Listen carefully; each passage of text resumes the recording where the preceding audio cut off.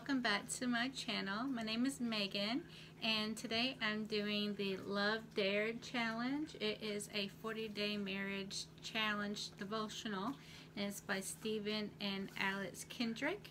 And I have several videos before this. If you missed any, please go back and watch it. And because today I am on day 28, and it is Love Makes Sacrifices. And it says, laid down his life for us, we should also lay down our lives for our brothers. And that's 1 John 3:16. Life can be hard, but what we usually mean is that our life can be hard. We're the first to feel it when we're the ones being mistreated or inconvenienced. We're quick to sulk when we're the ones who feel deprived or unappreciated. When a life is difficult for us, we notice. But too often, the only way to notice that life is hard for our mate is when they start complaining about it. And I wrote, when I first read this, I thought of the verse in Proverbs 31. I was studying, and it was saying a Proverbs 31 woman knows her household in and out. And I feel like she knows what's wrong with her spouse before he even complains. I love Proverbs 31, and so that just came into my mind. So go read that and see if you can see the connection to this, what we're saying. That instead of genuinely caring or rushing in to help, we think that they just have a bad attitude. The pain and the pressure they're under don't register with us nearly the same way as our pain and pressure. When we want to complain, we expect everyone to understand and feel sorry for us. This doesn't happen when love is at work. Love doesn't have to be jarred awake by your mate's obvious signs of distress. Before worries and troubles have begun to bury them, love has already gone into action mode. It sees the weight beginning to pile up, and it steps in to help. That's because love invites you to be sensitive to your spouse. And I said that's a Proverbs 31 woman. Love makes sacrifices. It keeps you so turned to what your spouse needs that you often respond without being asked. And when you don't notice ahead of time and must be told what's happening, love responds to the heart of the problem quickly and directly. Even when your mate's stress comes out in words of personal accusation, love shows comparison rather than becoming defensive. Love can look beyond a complaint and see a hurting person with an unmet need crying out for help. Love will then give strategically to meet that need. Instead of sitting around upset that they're not treating you the way you think they should, let love pick you up out of your self-pity and turn your attention toward discovering and meeting their hidden needs. That's what Jesus said. He laid down his life for us to show us that we should lay down our lives for others. That's 1 John 3:16. He taught us that the evidence of love is found in seeing a need in others, then doing all we can to satisfy it. For I was hungry, and you gave me something to eat. I was thirsty, and you gave me something to drink. I was a stranger, and you invited me in. Naked, and you clothed me. I was sick, and you visited me. I was in prison, and you came to me. That's Matthew 25:35-36. These are the types of needs you should be looking for in your wife or husband. And it gave me a list, and it says, is he hungry? Needing you sexually even when you don't feel like it. And I said I never thought of it that way. I always thought when you're hungry, it meant food. But there's different ways of looking at everything, I guess. Is she thirsty? Craving the time and attention you seem to be able to give to everyone else. Does he feel like a stranger, insecure in his work, needing home to be his refuge and sanctuary? Is she naked, frightened, or ashamed, desperate for the warm covering of your loving affirmation? Is she feeling sick, physically tired, and needing you to help guard him from interruptions? Does she feel in prison, fearful and depressed, needing some safety and intervention? And I said, I never thought of those words in that way. It put a different spin on it. Sometimes when I read stuff I think of it as it's written, and it's not. It can go either way.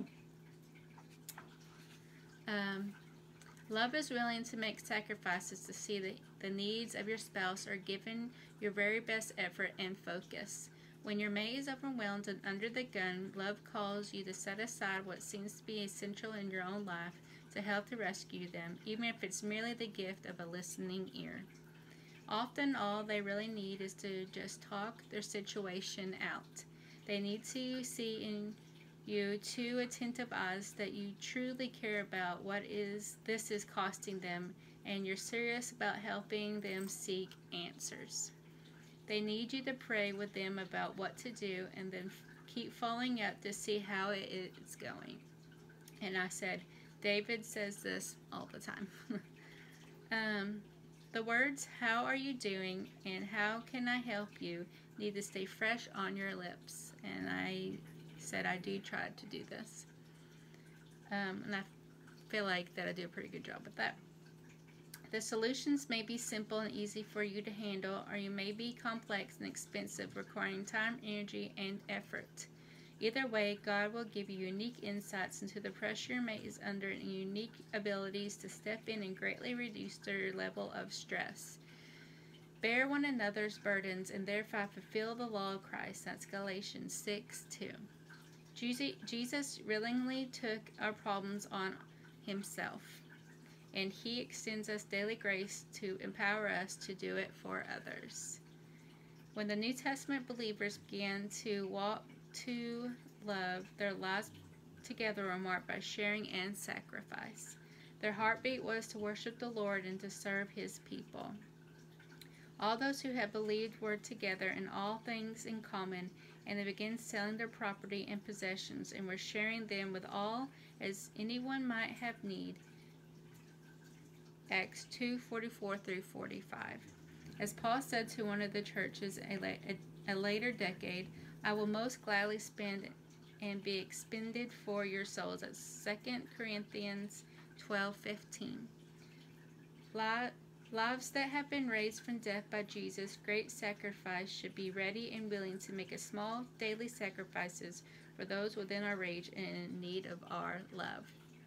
Okay, today's dare was, what is one of the greatest needs in your spouse's life right now? Is there a need you could lift from their shoulders today by a daring act of sacrifice on your part? Whether the need is big or small, purpose to do what you can to meet the need.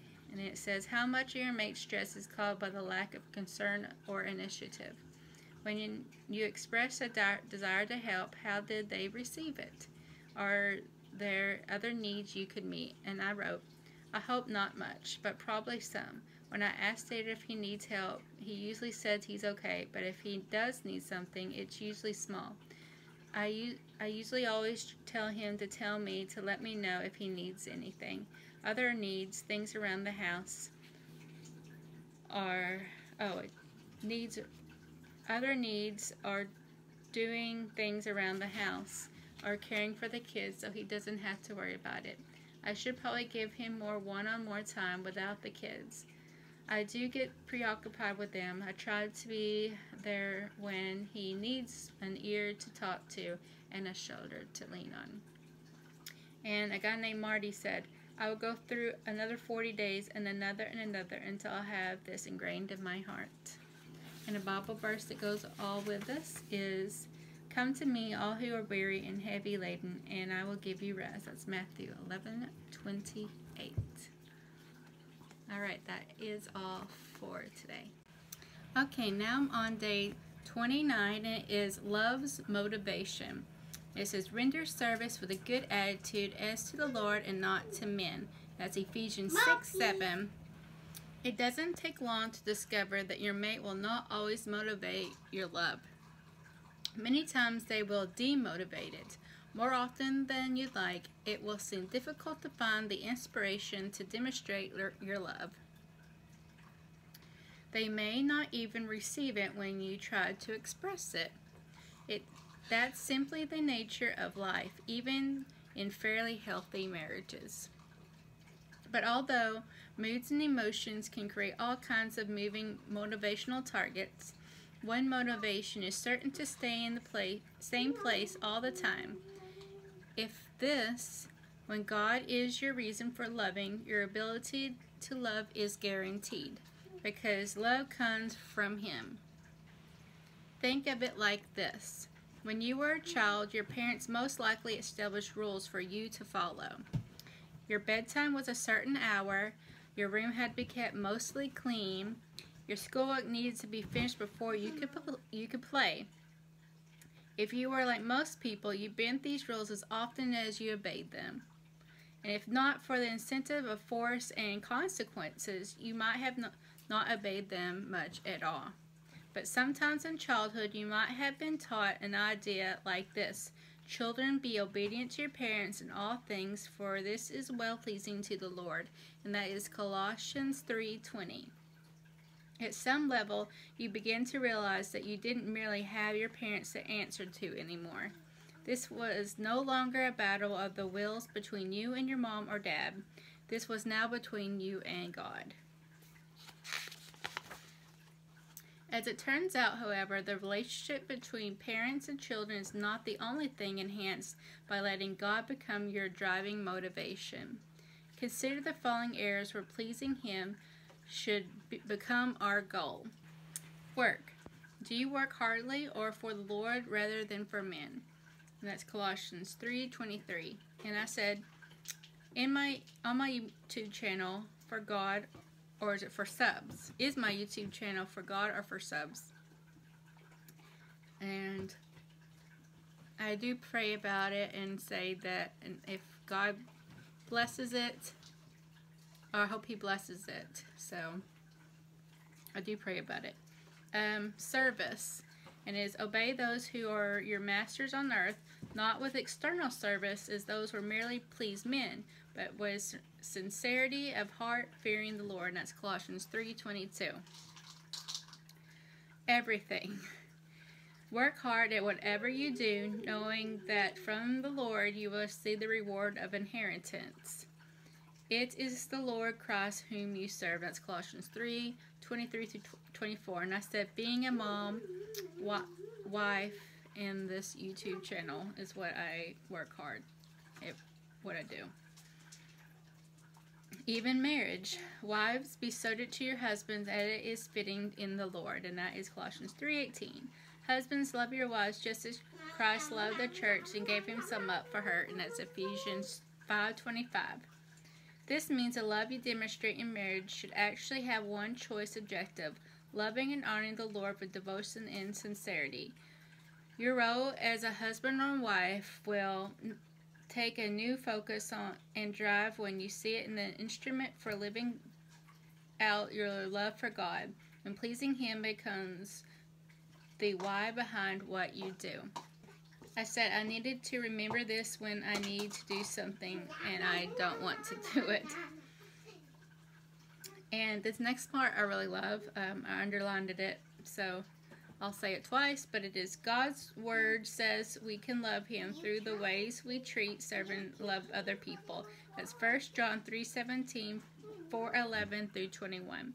So every loving thought added to your action in your marriage can become another way for you to say I love you to God. The fact that it blesses your spouse as a process is simply a wonderful and additional benefit. So I'm going to say it again. God's love says we love God, love Him through the ways we treat, serve, and love other people. That's 1 John 3:17, 4:11-21. So every loving thought added to your action in your marriage can become another way for you to say I love you to God. In fact, that is a blessing. Your spouse in the process is simply a wonderful additional benefit. You may think your marriage or love for your spouse will suffer from making God your primary focus and your greatest delight, but quite the contrary. All of it will flourish as you draw closer to the one who created marriage and who loves your wife or husband infinitely more than you do. This change of focus and perspective is very strategic and crucial for a Christian. Being able to wake up knowing that God is your source and supply, not only of your own needs, but also those of your spouse, changes your whole reason for interacting graciously toward your mate. No longer is it this imperfect person deciding how much love you'll show them, but rather your omniperfect God is using even a flawed person like yourself to bestow loving favor on another. Has your wife become fairly hard to live with lately? Is her slowness at getting over a disagreement wearing on your patience? Then don't withhold your love just because she thinks indifferently from you. Love her as to the Lord. Is your husband turning you out, not saying much, brooding over something he's not interested in sharing? Are you tired of him being so inconsiderate of you, not even responding to the children the way he needs to? Then don't battle back with silence and inattention. Love him anyway, as to the Lord. Love motivated by raw duty cannot hold out for very long. And love only motivated by ideal conditions can never be assured of sufficient oxygen to keeping it breathing. But love that is lifted up on offering to God never loses its anchor and is able to sustain itself when all other weather conditions have lost their ability to energize us. Those who are fine with mediocre marriages can leave their love to chance and hope for the best. But if you are committed to giving your spouse the best love you possibly can, and shoot for love unchanging motivation. Love that keeps God as its primary focus is unlimited in the heights it can attain. When you're not motivated to do it for them, do it for Him. And I'm going to say that again because I really like it. Love the Lord God as its primary focus is unlimited in the heights it can attain.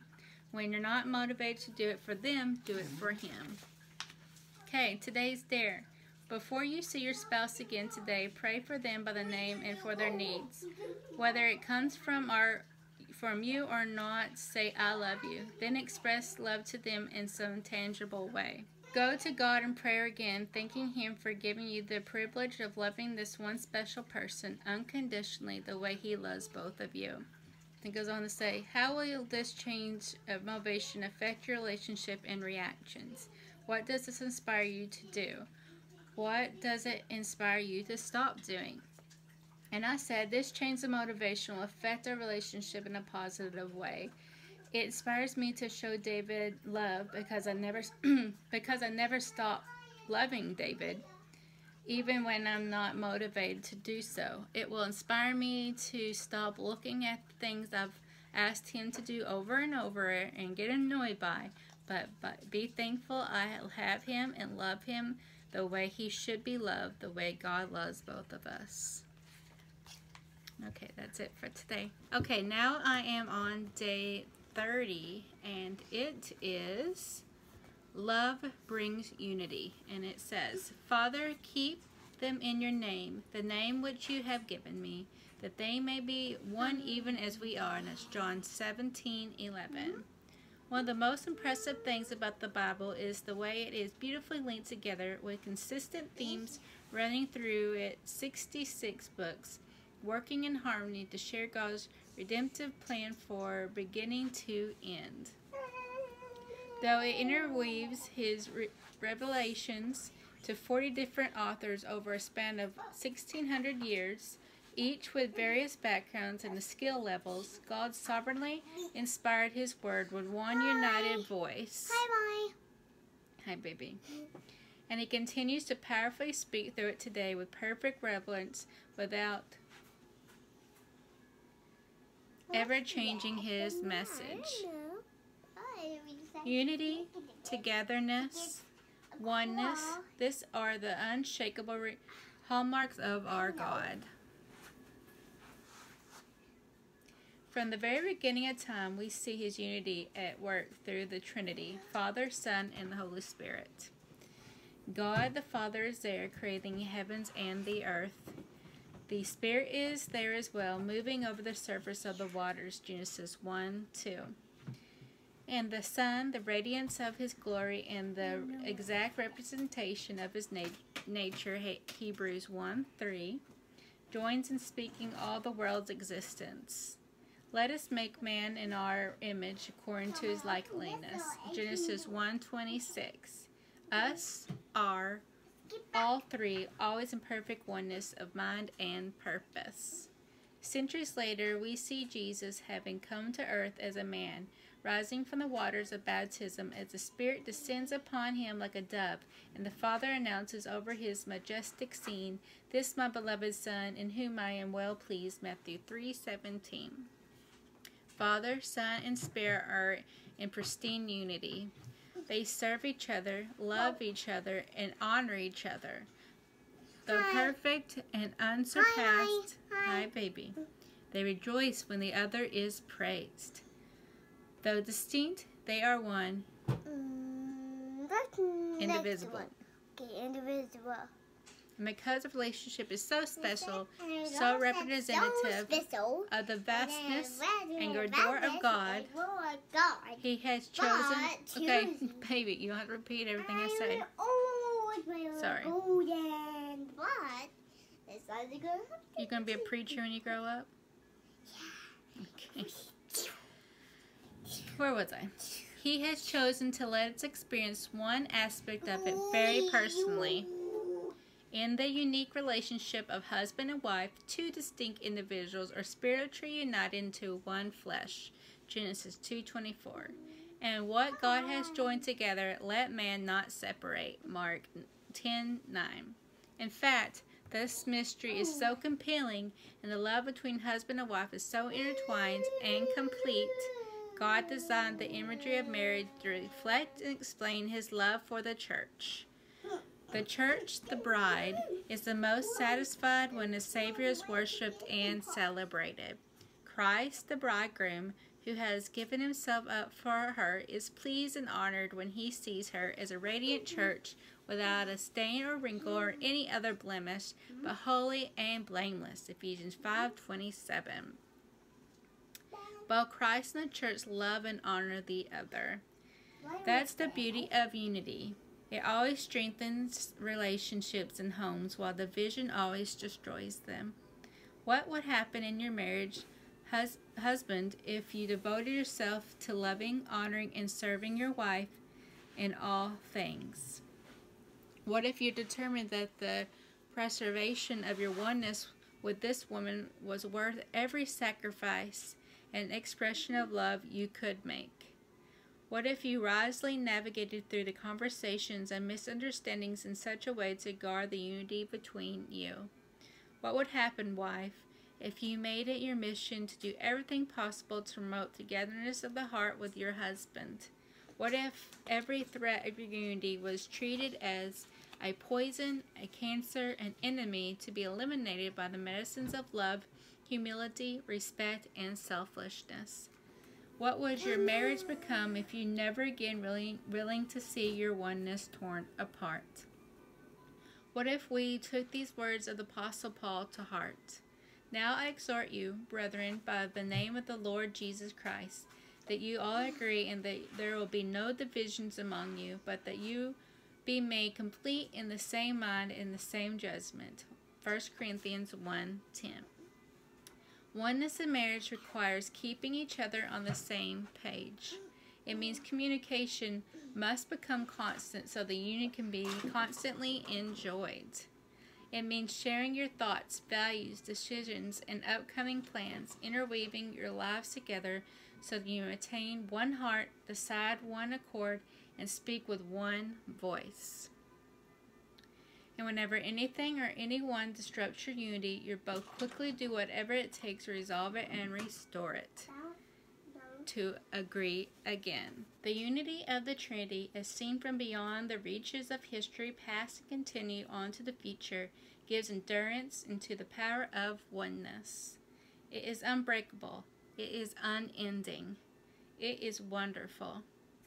And it is this same spiritual reality that disguises itself each day at your home and mailing address. Though painted in the colors of work schedules and doctor visits and trips to the grocery store, oneness is an internal thread that runs through the daily experience of what we call our marriage and gives it a purpose to be defended for life.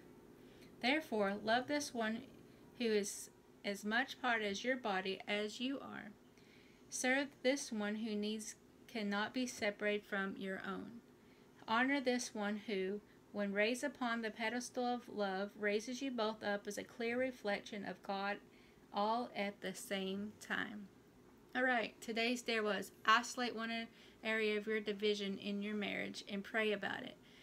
Ask the Lord to reveal anything in your own heart that is threatening oneness in your marriage. Pray that He would open up the communication lines so that you can find more agreement and stay on the same page. And if appropriate, discuss this matter only seeking God for unity. Openly seeking God for unity. Did the Lord open your eyes to anything new that might be giving fuel to this point of disagreement? How do you intend to respond? What do you hope to see God do in your spouse as well?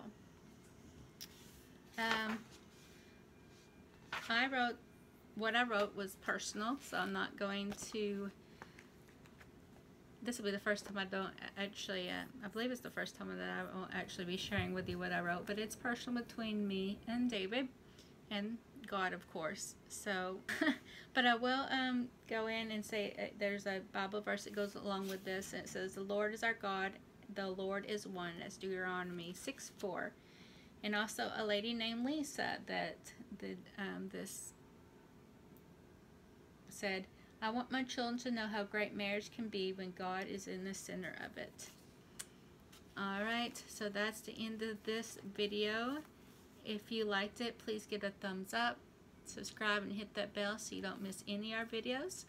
And you can go back and watch the other Love Dare videos, and then keep your eye out because I will be posting some more. Alright, until next time, thanks. Bye.